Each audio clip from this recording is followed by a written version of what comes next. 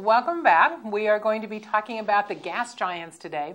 And unlike the other planets that are the terrestrial planets, I'm going to put all the gas giants basically together. So we're going to look at Jupiter, Saturn, Uranus, and Neptune, which are the four outer planets.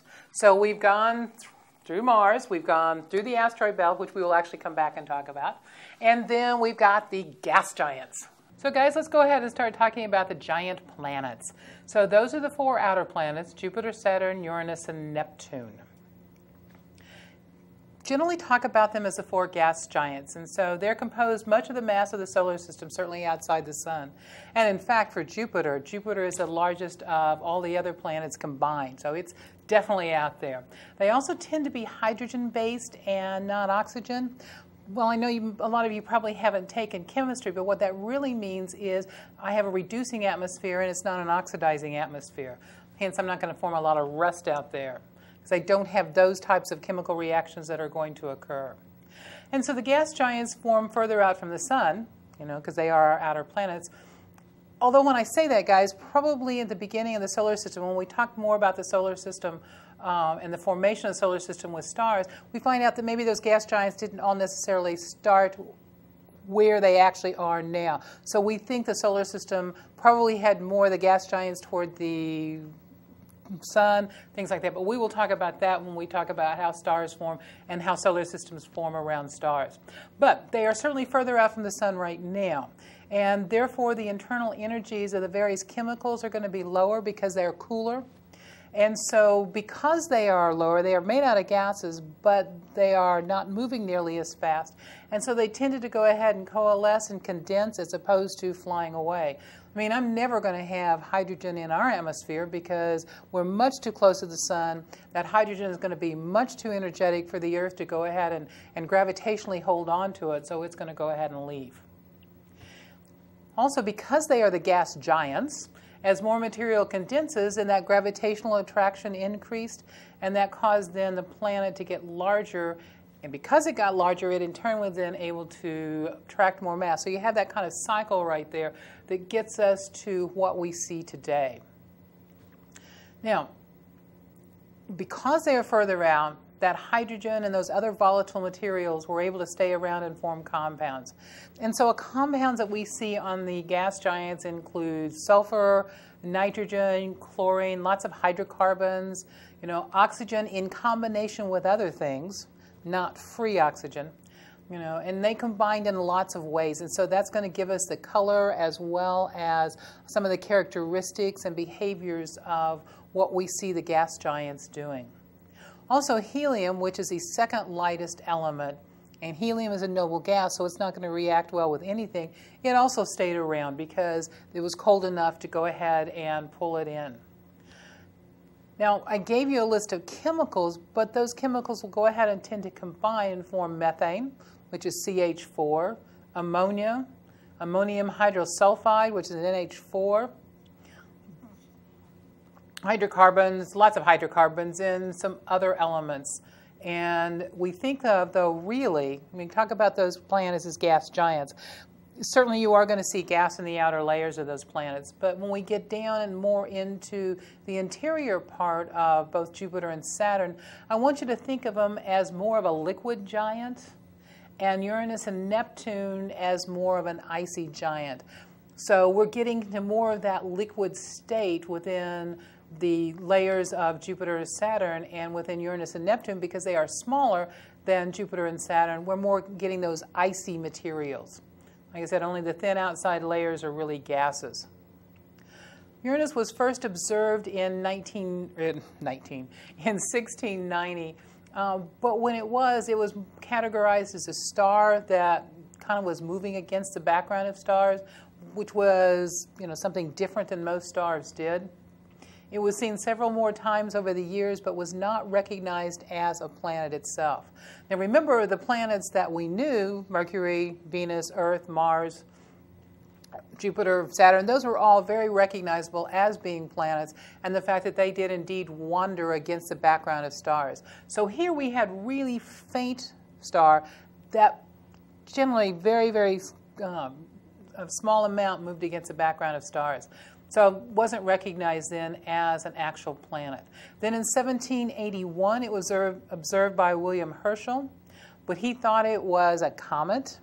So still, again, didn't recognize it as actually being a planet, which means, guys, when you think about we thought it was a comet, that means he's actually seeing an appreciable disk. It might have been a really small disk, but it was actually a disk when he looked at it, not so much a point of light like what it would have been in terms of a star.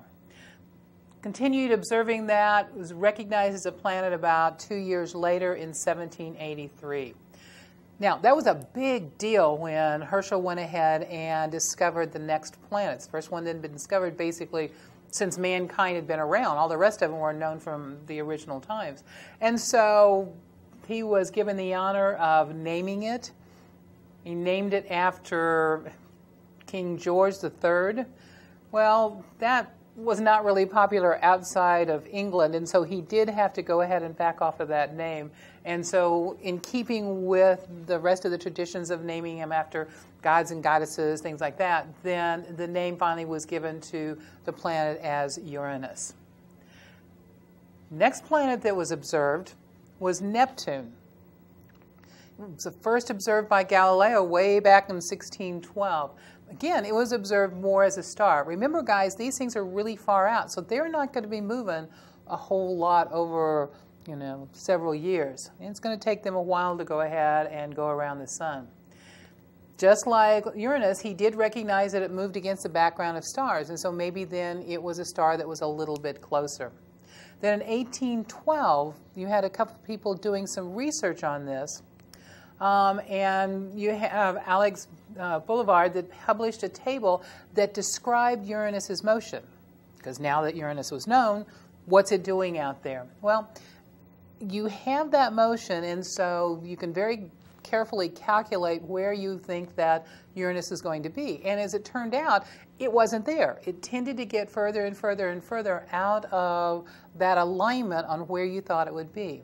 Well, a couple of things. Number one, your calculations could be wrong. They didn't think they were wrong. So therefore, there maybe had to be some other body out there that was really going ahead and perturbing Uranus's motion.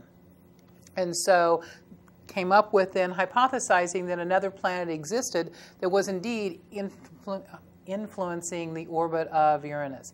So therefore, once it was calculated, then it was given to a number of astronomers who went out there, turned the telescope up there, found where it was. Now, the problem was that it was really identified and calculated by several people. Kind of interesting to go back and look at the history of who actually observed it first and what happened so that it wasn't observed by the other person. And so there were problems between France and Britain over exactly who did observe it first and who should get credit. And I think now you still have a little bit of that controversy still going on.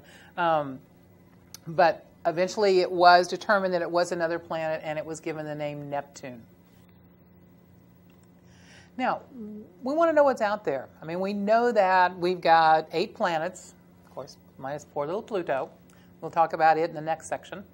There are 6 probes that started out in terms of the exploration of the solar system. 5 of them were from the U.S. and 1 from Europe. Now, there are lots and lots of probes out there from a variety of countries. But now when you think about what has to happen, guys, these probes have to carry their own fuel.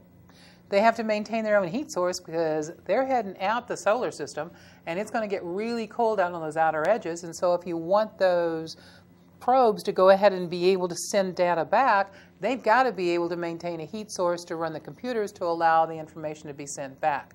They've got to be able to maintain contact with the Earth, and they've also got to be able to solve problems on their own. Because, you can't turn around and ask Houston, what do you need to do, if you're way past, Uranus's orbit. So when you build these probes, you have to take a lot into account because, man, once you send them out, that's it. You've got to be able to go ahead and communicate with it, but it's got to be able to handle a number of items on its own. So Pioneer was the first. Now, I'm just going to talk basically about the ones that were sent out by the United States. Pioneer was the first man-made object to go ahead and leave the solar system, and it's headed on its way out right now. Pioneer 10 kind of headed out toward the outer part of the solar system, because we want to find out what's going on with Jupiter, Saturn, Uranus, and Neptune, and especially Jupiter and Saturn. You know, Uranus and Neptune kind of got visited just because they were all lined up to start with. Now we're sending them out to Uranus and Neptune, but when they first went out, they were heading out to see what was going on with Jupiter and what was going on with Saturn. So Pioneer 10 went to Jupiter, and Pioneer 11 basically went to Saturn. And there was a couple of things these probes were trying to establish. First of all, was it possible to make it through the asteroid belt? Remember, think about those asteroids, and we're going to talk about those more toward our last section within this unit.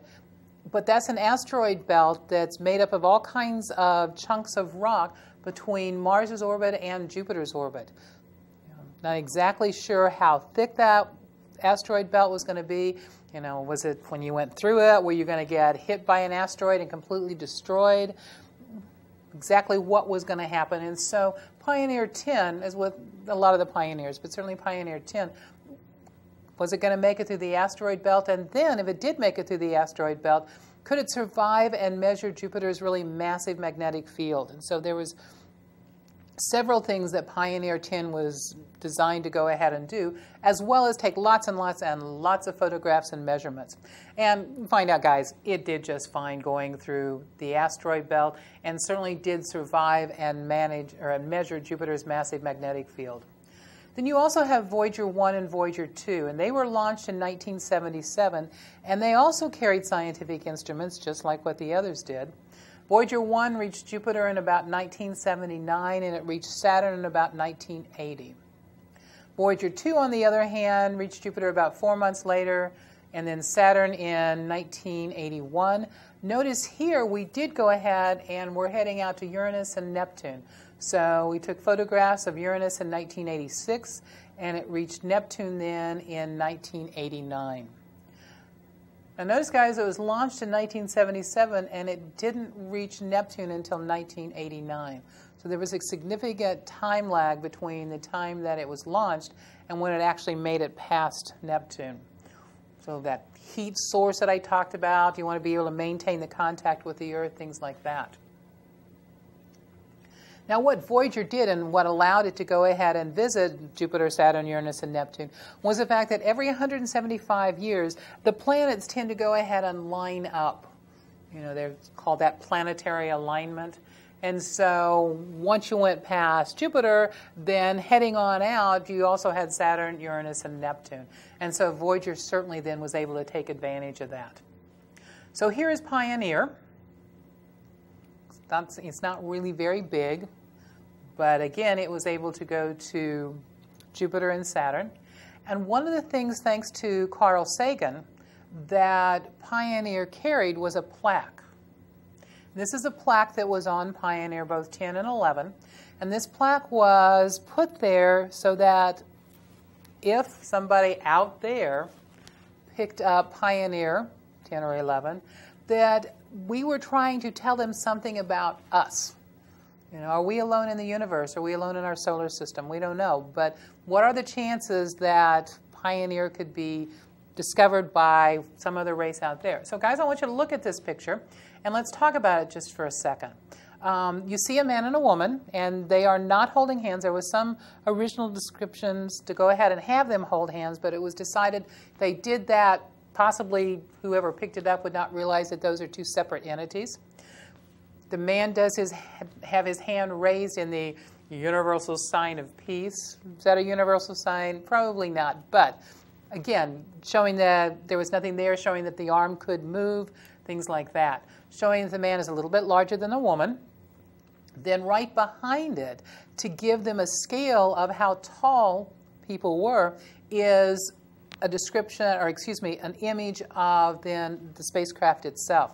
So somebody found the spacecraft, they knew how big it was, they get a feel then for the size that our two genders were.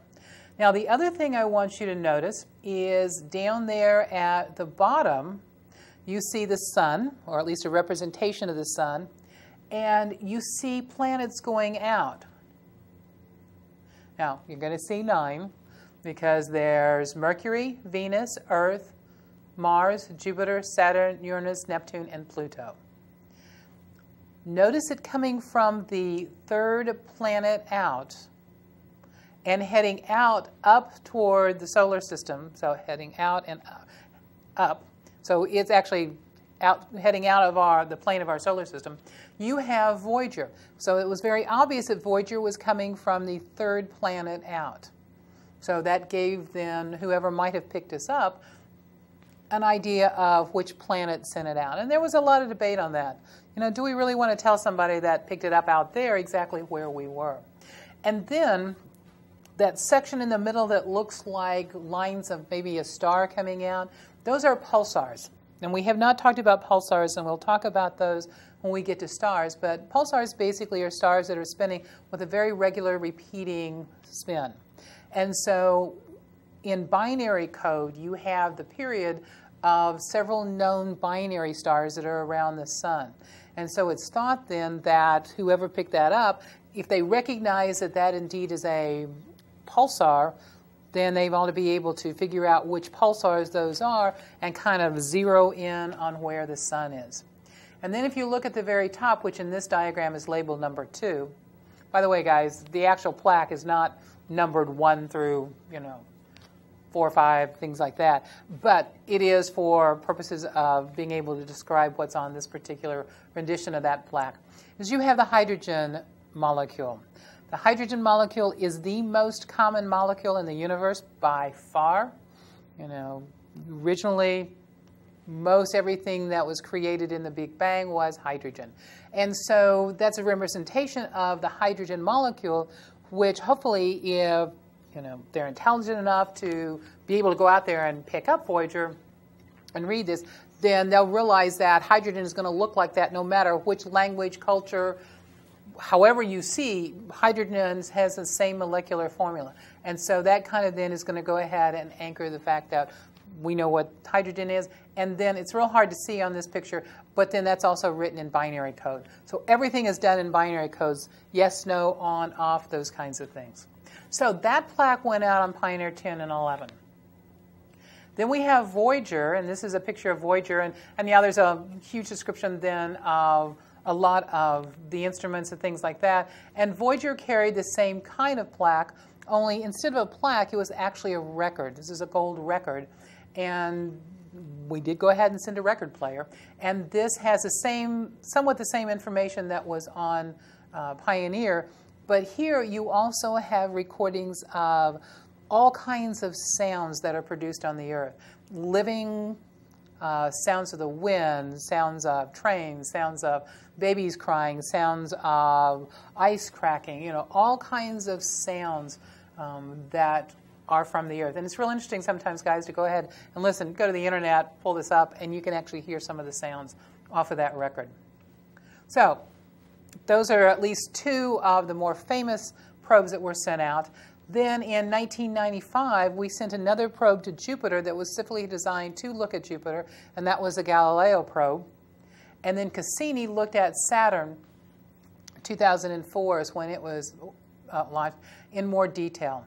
What the Galileo did is it dropped a probe into the atmosphere of Jupiter. It lasted about 57 minutes. We got all kinds of good information from that. And now Galileo itself is in orbit around Jupiter. So Galileo and Cassini were simply meant to go to Jupiter and Saturn and not go any further. They were sent just to study those 2 planets. So let's talk about the properties of the gas giants. You can see Jupiter is about 318 times larger than the Earth in terms of its mass. 11 Earths would fit across the diameter of Jupiter. You can see the density there is 1.3 grams per centimeter cubed. 12 years to go ahead and rotate. 12 years to revolve around the Earth. Revolve around the sun. Sorry about that, guys. Notice, though, that last number. 10 hours to rotate on its axis.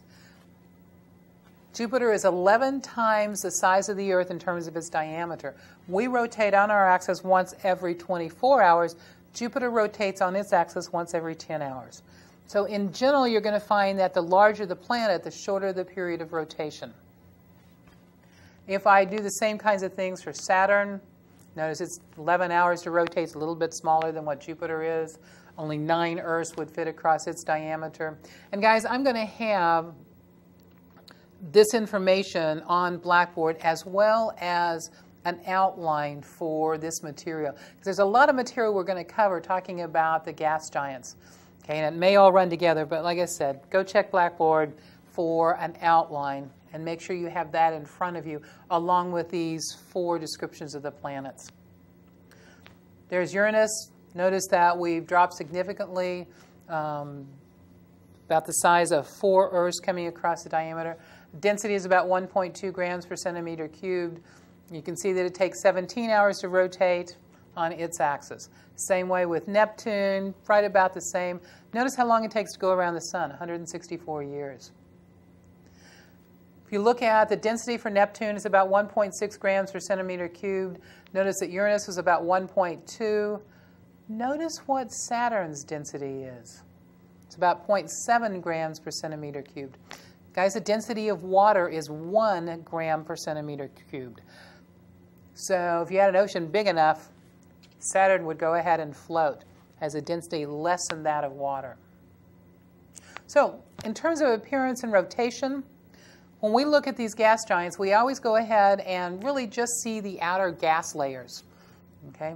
And there's really no solid surface, although a lot of times people tend to refer to the surface as that opaque layer that you see there. But realize it's not solid and you will not be able to go ahead and land on it.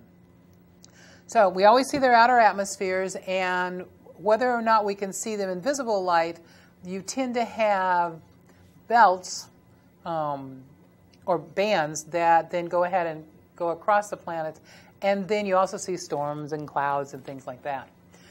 Jupiter tends to have a banded appearance and is more flattened at the poles, and it bulges at the equator because it's not rotating as a solid body. Very distinct colors in the bands. Reds, oranges, yellows, browns, whites, creams, all those kinds of things. And then Saturn is basically like that, has the same kind of bands, but is more butterscotch in color, much more muted than what Jupiter is. Uranus is nearly featureless. It's kind of a greenish blue in color, basically because it's made out of a lot more methane, and in the outer atmosphere. And then Neptune is the same, only it's a little bit more blue due to scattering of the light. And there are a few white cirrus methane clouds that are going to be visible on the upper part of the atmosphere.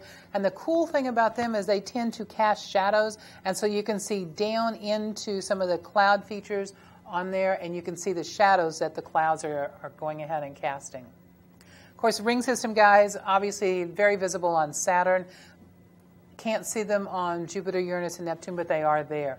In our next session, we'll go ahead and talk about what those rings are and how they're made, and are they there permanently, or are they only there kind of now, exactly what's going on.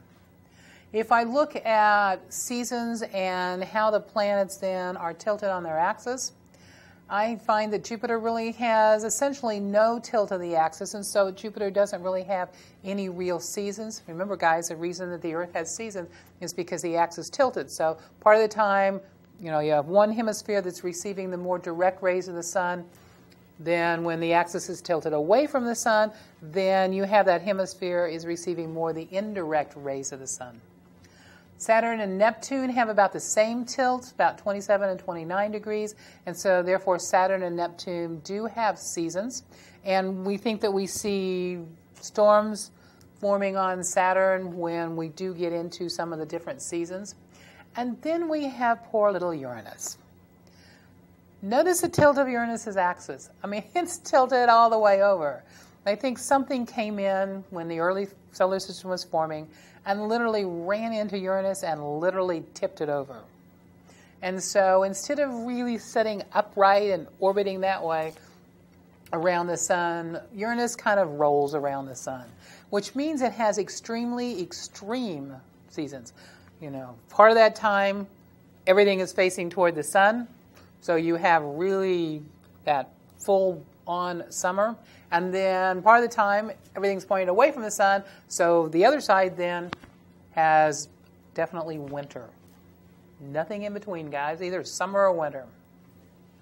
Now, in terms of composition and structure, in general, the further down you go into the planet, then the hotter you're going to get and the greater the pressure is. And that's true here on the Earth as well. I mean, that hasn't changed. The only difference is you don't really have the solid materials that we have here on the Earth. What you're going to end up with is more of that gaseous material that turns into a liquid material with lots of slushy material, depending on whether we're talking about Jupiter and Saturn or Uranus and Neptune. So guys, the core of each of the planet has temperatures greater than that of the surface of the sun. So that was not quite expected until we were able to send those probes out and really start doing some measurement out there, and then trying to match our measurement with what we think that those planets actually look like. And so yeah, the temperatures and pressures inside the cores are certainly higher than the temperature on the surface of the sun, certainly not in the core, but on the surface, as well as those high pressures. So Jupiter and Saturn, we think the core is probably relatively small and rocky. And notice, guys, I have an asterisk right there. I don't want you to think of rocky as being the same way that we use rocky here on the Earth, solid materials that actually form rocks. That name kind of stuck, and so they talk about rocky cores, but in reality, what they mean when they're talking about rocky cores of the four gas giants is they're more of kind of molten material made out of heavier elements than just hydrogen and helium. And then those areas above those cores are probably hydrogen and helium, and it's probably compressed, and it's probably acting, at least for the hydrogen, like liquid metallic hydrogen. We're going to find out that that then is one of the ways that we think we have Jupiter's really strong magnetic field formed. So like I said, guys, the literature still refers to those cores as rocky, but it's more rocky as in elements that are heavier than hydrogen and helium in that kind of molten material-like state. Then you get Uranus and Neptune. Again, they refer to it as a rocky core, but there again, guys, it's not rocks as we think of, but more of the fact that very hot, and you get this molten material that is composed of heavier elements than hydrogen and helium. We do think, remember I said that Uranus and Neptune are probably icy planets. There's a lot of slushy ice in there where our mantle would be. So above the core you have the mantle, and we think that for Uranus and Neptune, because it's further out, it's going to have and not have quite as much energy associated with it, and that icy or slushy material is kind of like an ammonia ocean, again under high temperatures and pressures. Possibly some water mixed in there, things like that. And then, of course, as with the other gas giants, you have layers of hydrogen and helium on the outside in that gas part surrounding then this mantle and the core. And those other chemicals include water, ammonia, methane, silicon, all those other kinds of materials that we see, just not the way we see them here on the Earth. Lots of hydrocarbons. And you usually see those, like I said, in the upper part of the atmosphere. Now, let's talk about internal heat source. If we look at the four gas giants, I mean, those gas giants are really out there, guys. And yet, when we measure the amount of energy coming from those gas giants, they are giving off more energy than what they're receiving from the sun at that particular distance. So, something's got to be going on. Some of that heat is probably from the initial collapse of that material during the time that you're forming them. So some of that is certainly remaining within the planet itself. If I think about Jupiter and Saturn, especially the larger ones. So that's going to have an effect in terms of raising the temperature. But it's still higher than what would be expected from taking that into account and then just the heating effects of the sun. So something is going on inside.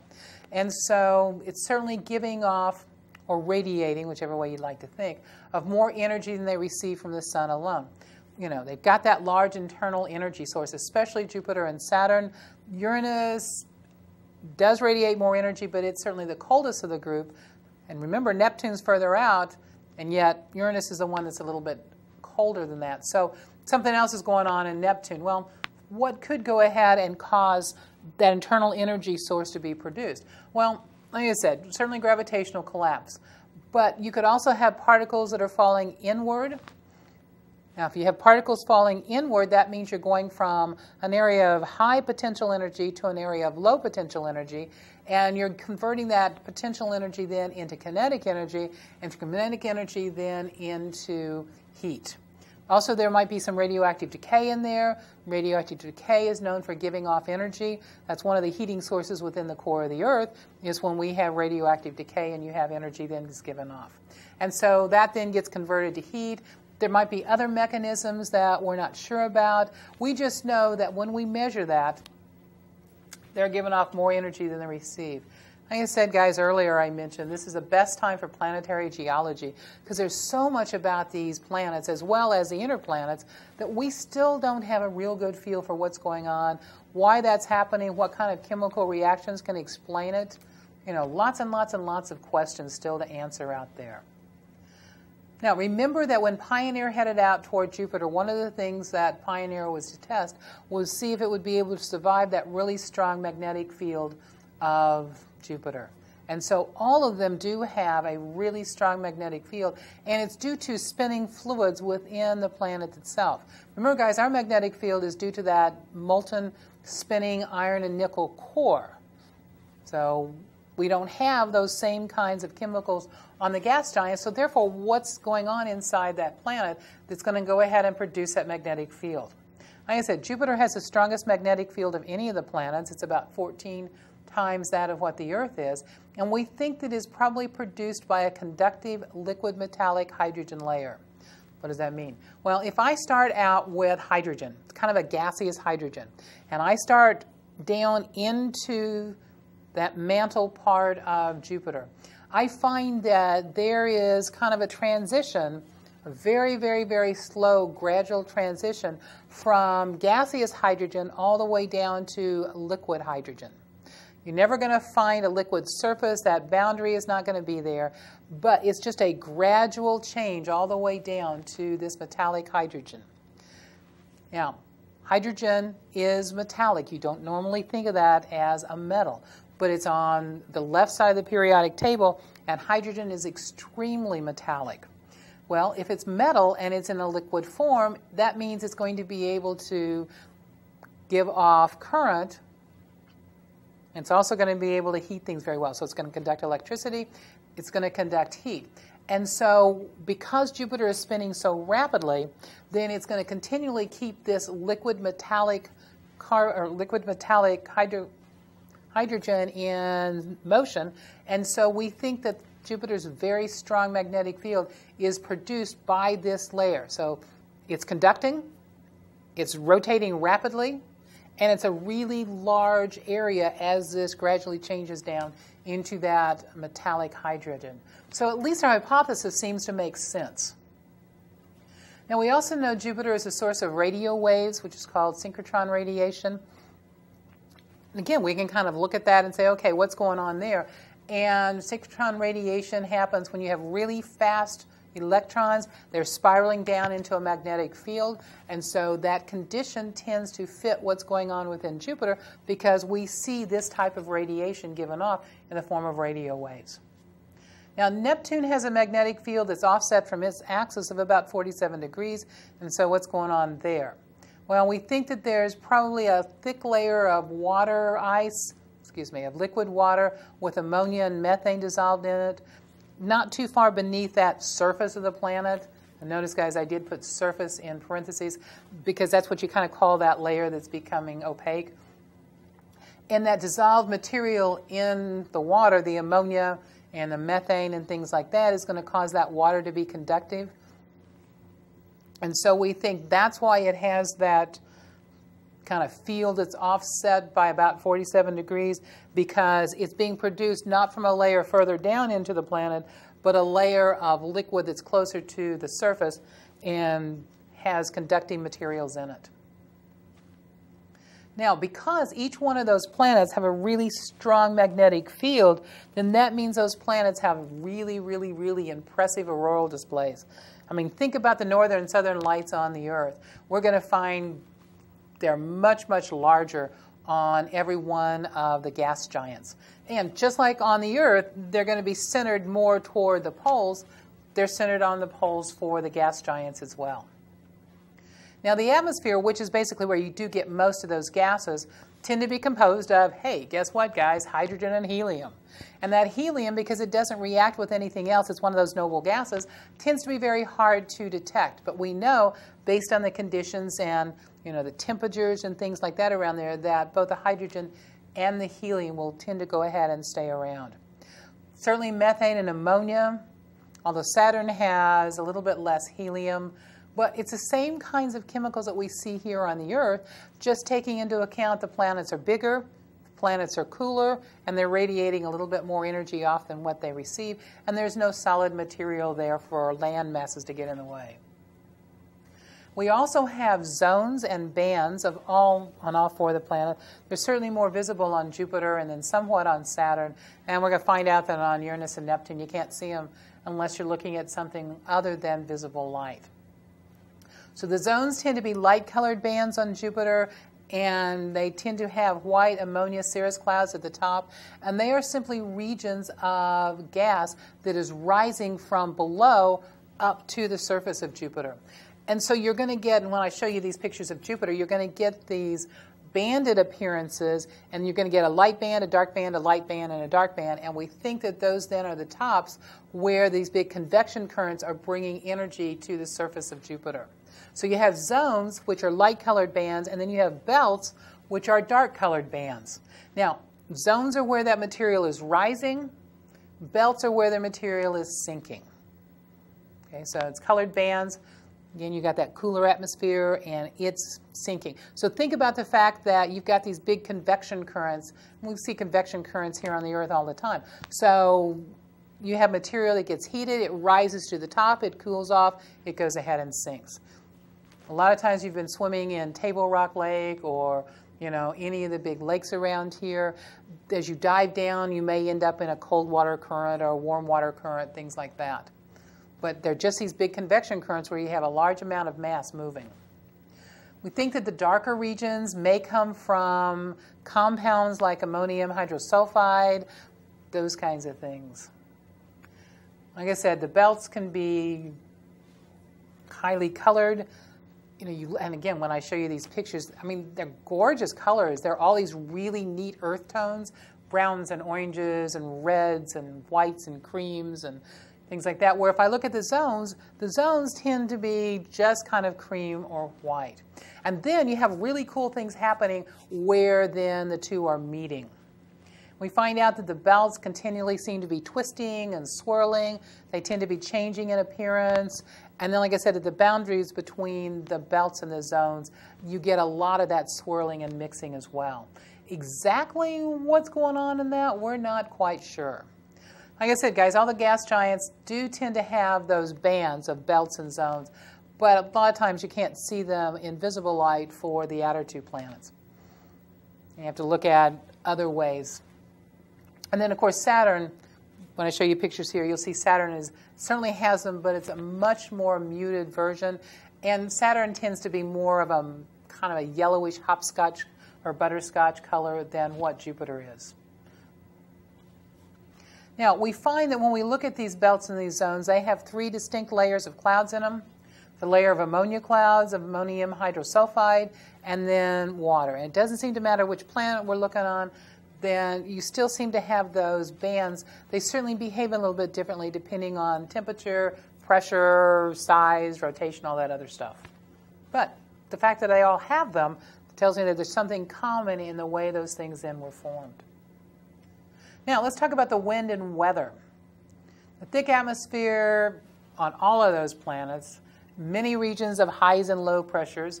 It's kind of like the Earth. When we have a really distinct separation between highs and lows, then you get a lot of wind. You have a really high gradient, pressure gradient, you get lots of winds. Well, we're seeing the same thing on the gas giants, only take away a lot of water, take away the fact that you have oceans, take away the fact that you have continents.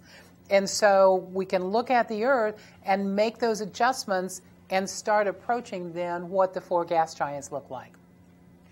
Now, we can kind of look at these cloud patterns, and by tracking those cloud patterns, you can kind of figure out what the wind speeds are. So winds tend to be faster due to faster rotational speed. There's no solid surface, and then you've got this source of internal heat, and so that's also going to go ahead and produce faster winds. And so we find the winds on all 4 of the gas giants extremely high.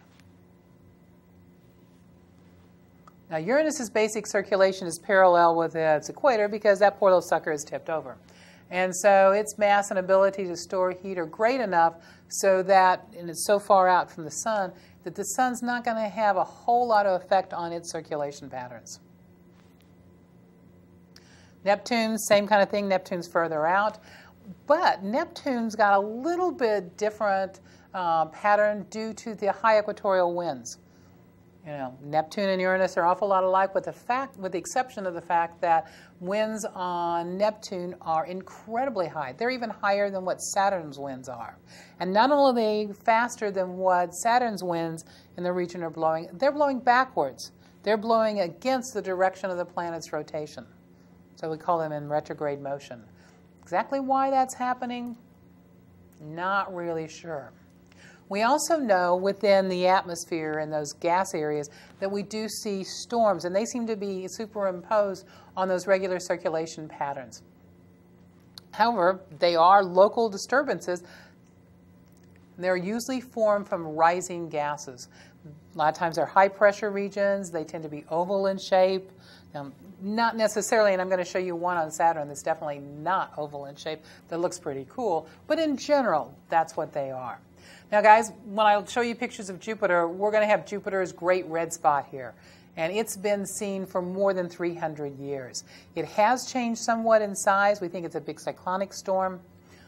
We have seen several ovals that have formed around Jupiter's red spot. Occasionally, those white ovals will manage to run into the red spot, and the red spot seems to cannibalize them.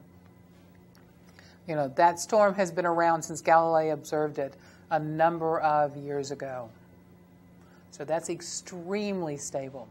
Neptune, on the other hand, had what was called a great dark spot. It seemed to be the same kind of thing, about 6,500 miles long.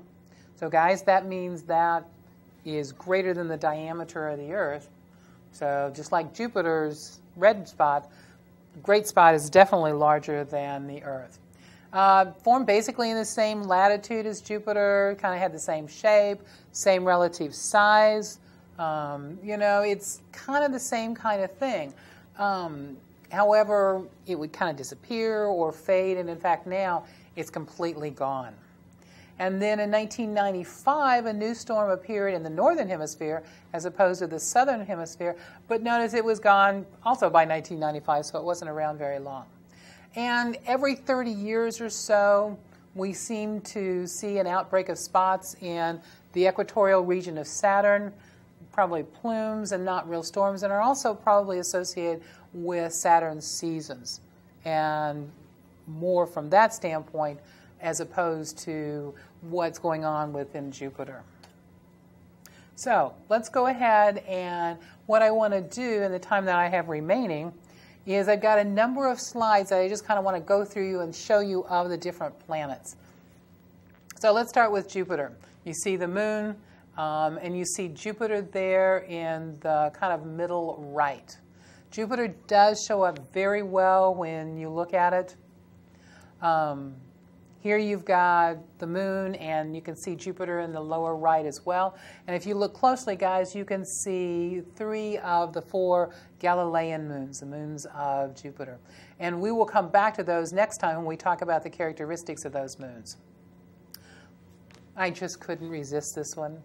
Having a gas here at Jupiter, the giant planet.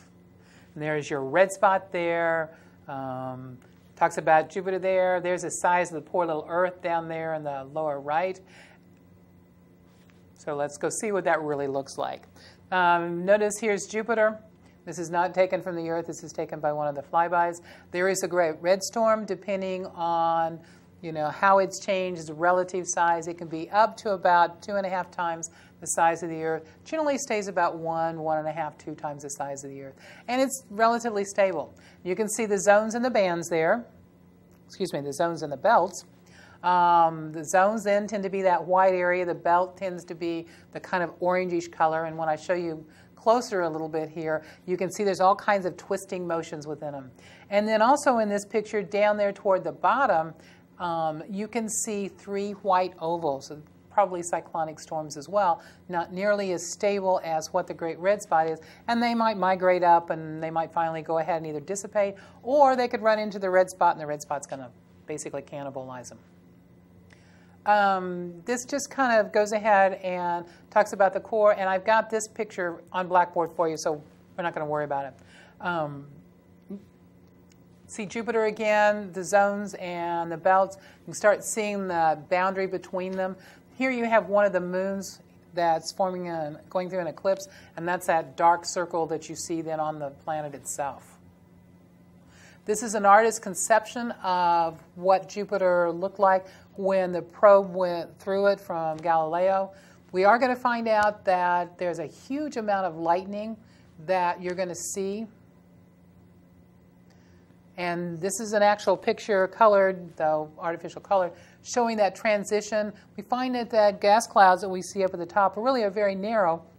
And right below it, it seems to be a very thin, transparent layer, and then you get into the next cloud surface, or cloud layer. Just more pictures of Jupiter. That's showing the rotation of Jupiter.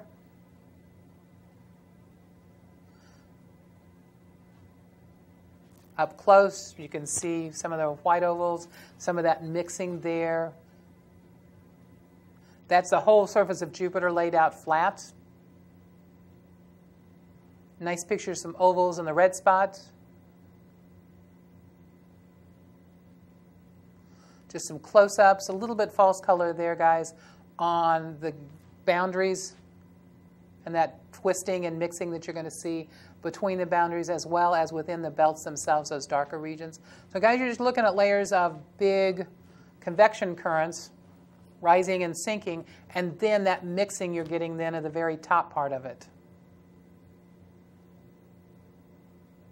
Close-up of some ovals.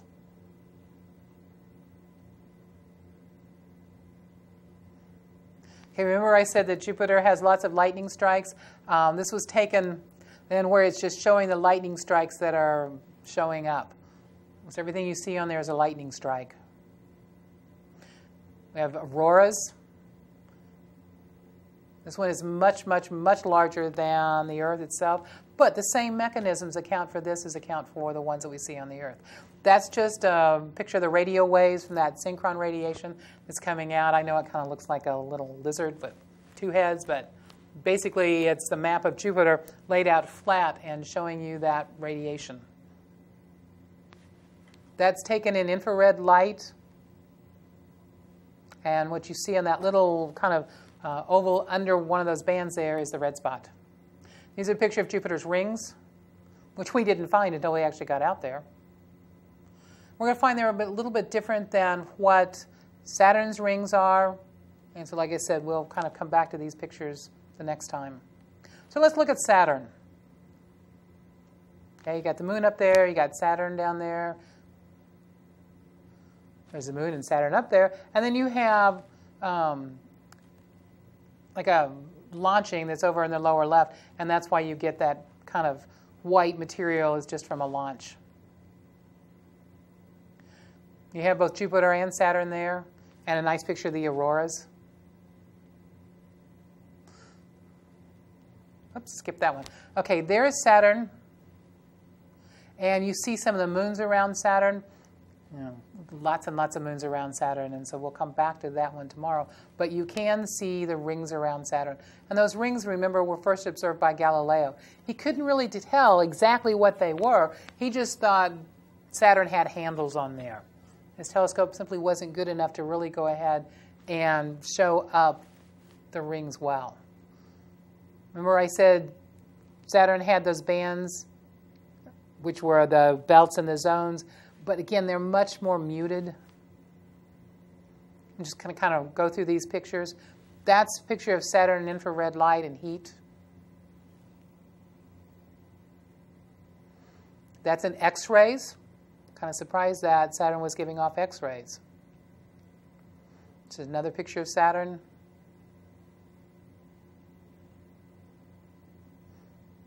One of the pictures of one of the ovals that formed in that upper atmosphere of Saturn. And then this shows the moon, okay, and Saturn coming out from the back of the moon. And there's the actual video that came with it. It kind of looks like Saturn standing still and the moon is moving, but really we're following Saturn, so the Saturn is coming out from behind. So the moon basically eclipsed or occulted Saturn. We will talk about the rings tomorrow and the fact that they will change their orientation. So sometimes you'll actually see rings, sometimes you won't because you're looking at them edge on. There's auroras in the atmosphere of Saturn.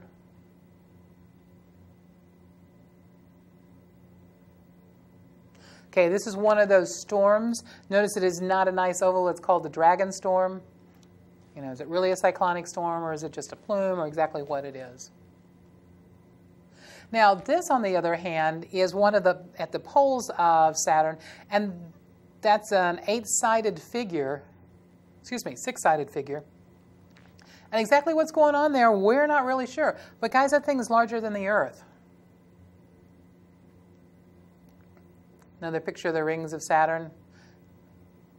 I know I'm going pretty quick here, guys, but I know this has been a long session. I'd kind of like to get done in 55 minutes.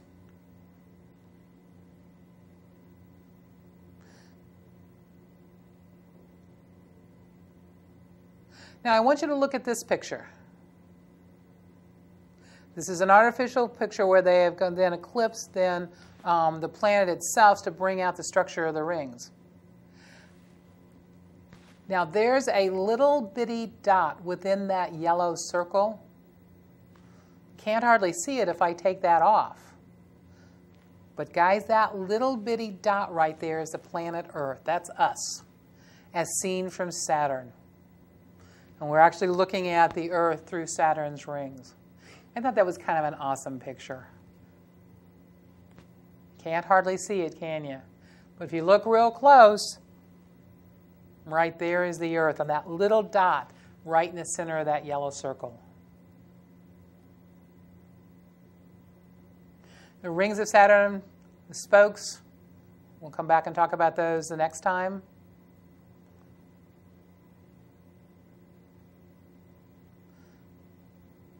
And so I want to go on then, and I'm going to skip these because we'll kind of pick those up tomorrow. And let's talk about Uranus. Uranus is kind of not real exciting, especially not like Jupiter and Saturn and the rest of them. But it's okay in its own right. It's lots of moons. There it is. Kind of this greenish blue. Nothing really exciting. You can't see down. Basically, you see that featureless surface. If you take a long view of that and go ahead and try and bring out the differences, then yeah, you definitely are going to start seeing some separation of what the surface features look like, but cloud features look like. But you have to really take a long exposure there. Kind of gives you the size of the Earth compared to Uranus. A lot of times you will see it more of a greenish blue. This one kind of shows it up more of the blue. But it is, when you look at it through a telescope, more that greenish blue. I mean, more like this. You can see that if you look at it under the right conditions, using the right type of light, you can get those bands to show up. And you can see, it looks like what you've got, maybe some storms or things like that then there. Just another picture where I've kind of reversed and laid it out in a different orientation.